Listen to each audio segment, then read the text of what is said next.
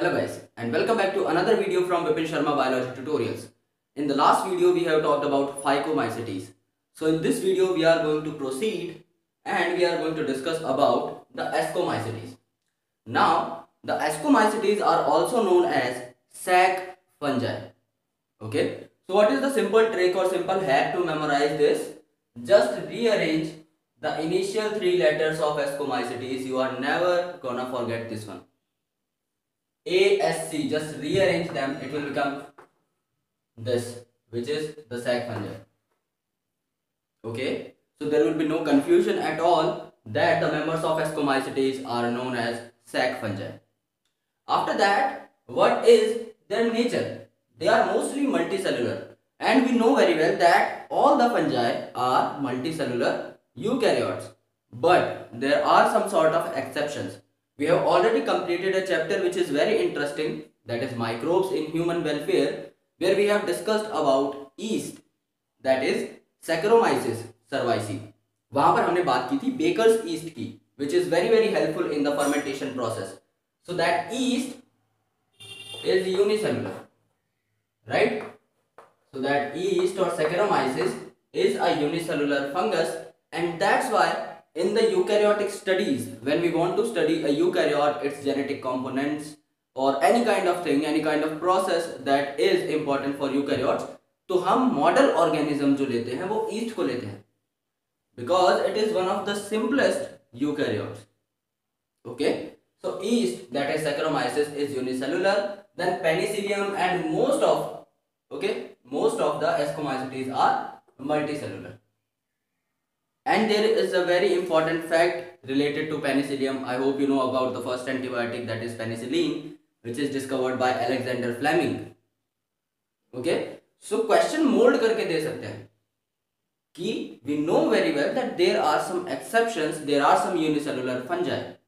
In which class of kingdom fungi does yeast belong to? So you have to memorize that it is a member of Ascomycetes. Or you can be asked about penicillin, that from what particular class of fungi it is obtained. So you have to answer Ascomycetes again. So it is very important to memorize all the examples, right?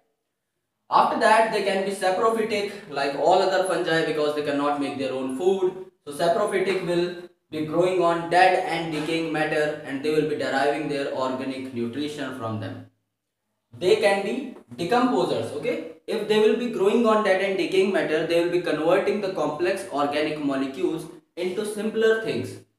Okay, they will decompose the matter in a very good way. That's why these are very important environmental decomposers. After that, they can be parasitic, they can be disease causing, right? So वो क्या करते हैं, किसी और plant पे भी grow कर सकते हैं for nutrition.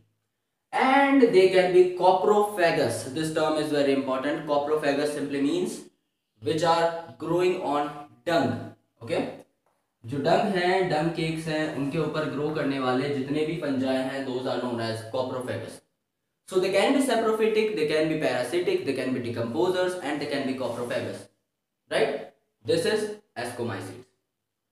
Now in Phycomycetes we have talked about that there is no septa. There is a septate condition in Phycomycetes, and that's why many nucleus are present in a single compartment, that is forming the cenocytic condition. But in this case, the mycelium is branched as well as the septa are present, and due to the septa only one nucleus is present in a single compartment. It is not cenocytic at all, right? So in case of the Ascomycetes, the mycelium is branched and septate, right? And like all other different fungi, this class also grows or also reproduce via different modes of reproduction. It can be asexual, it can be sexual. The asexual reproduction is due to some important spores called conidia. Okay, जो कि exogenously produce होता है. Exogenous मतलब outside the body. So there are some special outgrowths like this, and there will be conidia produced over here. Okay,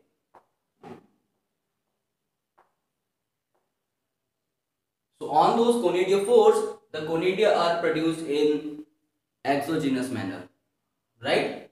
And those conidia, they will be dispersed and they will be germinating to form the mycelium, and the mycelium will then form a proper fungi. Okay, so the asexual reproduction is with the help of conidia, which are produced exogenously. This is also very important. We are going to talk about each and every spore, and we are going to talk about whether they are produced exogenously or endogenously. You have to memorize each and everything. For example, when we talk about sexual reproduction, there are some specific spores. When you will talk about Basidiomycetes, you will be talking about Basidiospores, which is the next lecture. But here in Ascomycetes, there are some special ascospores, which are produced endogenously in asci or ascus. Okay, there is a round structure that is known as asci or ascus, and in that ascus, the ascospores are produced endogenously because उस ball के अंदर produce हो रहे हैं ascospores, right? So in that particular ascus, ascospores are being formed, and those ascospores will be germinating to form another ascomycete or another fungi, we can say.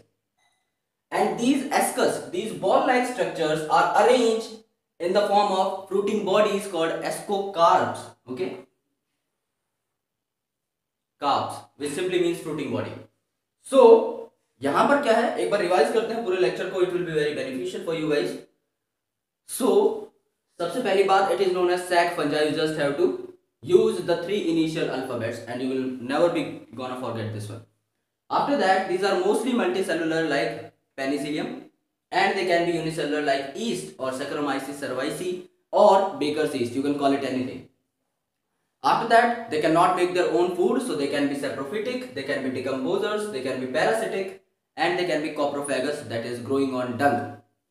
After that, the mycelium is going to be branched and septate, so there is no synocytic condition. After that, the asexual reproduction is with the help of conidia, which are present or which are formed exogenously. And the sexual reproduction is with some special spores, some specific spores related to Ascomycetes that are known as ascospores, which are present or formed endogenously in the ascus or asci, and those asci are arranged in a particular format, and that arranged format is known as ascocarp or the fruiting body.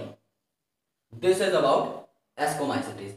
Now let's talk about a trick to memorize the example. Okay, we can pronounce it like NASA so that it will be easy to memorize, where A simply means Ascomycetes, or if you are able to understand this A, then you can use can as a trick. So N for Neurospora, A for Aspergillus, and then Claviceps. So Neurospora is known as the experimental model. Why? Because it is quite simple, as well as it is used a lot in the genetic studies. So इसे Drosophila of plant kingdom भी बोला जाता है, and this question is very important. So Neurospora is a very important thing. Okay, आप लोग Neurospora को याद कर लीजिए. Then there is Aspergillus, then there is Claviceps, Penicillium, and yeast we have already done. There are some edible fungi also, that are morels and truffles, which are present in this class. Okay, so you have to understand these two examples separately, because these are separate from these ones. Okay, so this is about Ascomycetes. I hope you got the concept very well. I hope you really like the video. अगर आपको पसंद आए, then do hit like button. Share this video with your friends. Tell them to subscribe my channel too. Keep supporting, and please make sure that you will hit the bell icon for getting notification of each and every video of mine. Thank you.